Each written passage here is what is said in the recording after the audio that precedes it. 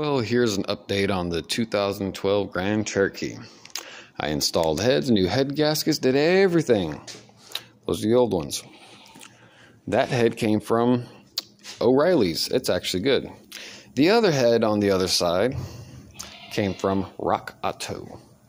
And there is a valve train problem because it has a misfire on cylinder 3 at idle.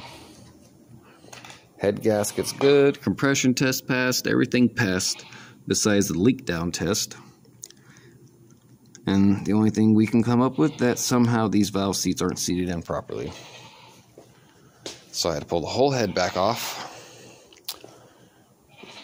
We're going to see if we can send this out to a shop and have them double check and figure out what the problem is. If not, then we're going to get a hold of Rock Auto and have them send us a new one.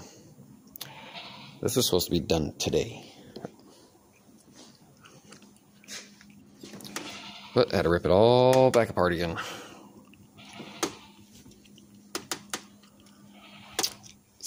Usually I have good luck with Rock Auto. Their parts usually never fail on me.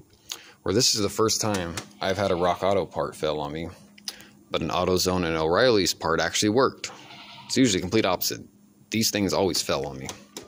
With my RX-7, I bought one alternator. Thought it would be good. Installed it. It didn't work. Repeated the same process about 4 times before I finally said, fuck it. Took the 2-3 alternators I had that I knew that were burned out.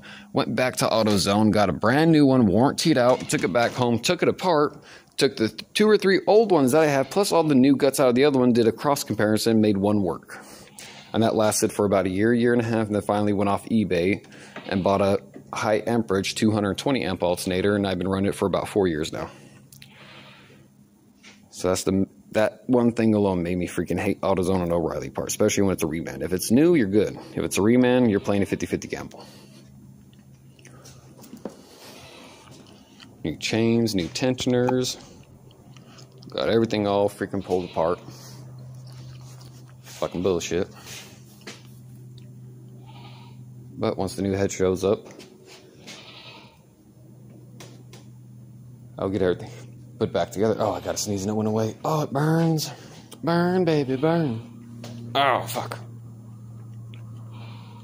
But it's a little update what's going on. Hopefully they're going to send us a new head. If not, we're going to get the warranty claim and probably get our money back for this head, plus the warranty claim for the labor that I've done on it. And we're probably going to send this set out, get it remachined. If not, double check one of those heads. If we can't use the one they sent to us, hopefully we can use the other one. That's the original. But hopefully we can make something work. Well, that's a little update what's going on. If you'd like to see more, don't forget to like and subscribe. Have a good one.